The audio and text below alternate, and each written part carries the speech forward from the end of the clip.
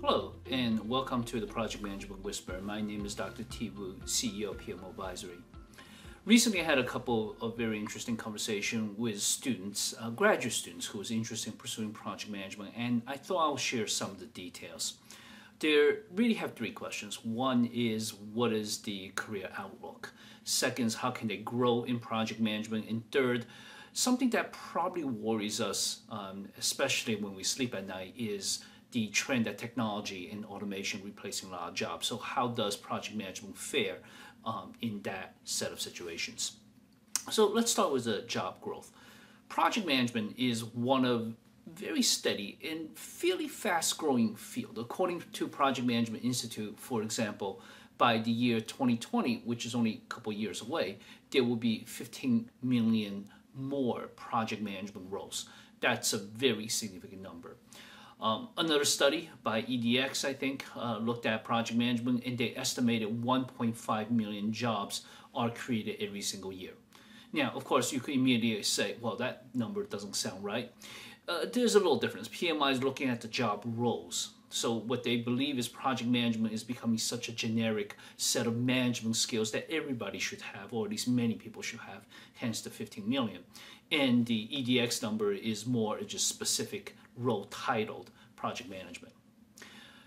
From a career growth perspective, after you get into the field, project management, by my experience, one of the most effective way for entry-level or mid-level professionals to climb the corporate ladder. The reason is pretty obvious. Once you start working on projects, you get pretty good.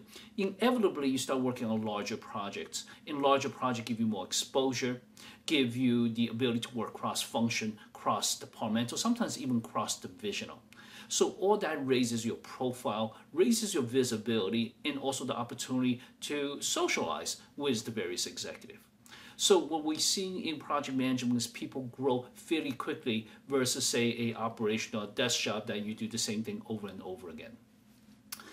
The last question is the toughest. Technology, automation, impact on project management. Now, we do know technology does impact project management. For example, today, as we work with different clients, they use more and more social media tools, different automation portals for communication, knowledge management, dashboards for reporting, and sometimes in some cases approaching that real-time reporting, which are really, really fabulous development in the field. But at the core of project management is still getting work done through people, motivating people, leading people, making difficult choices, facilitating discussion, brainstormings, etc.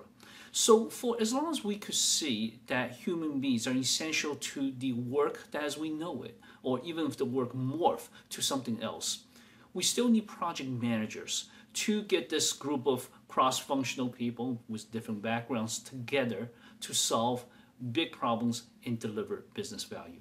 So I think the future is very bright. Thank you very much.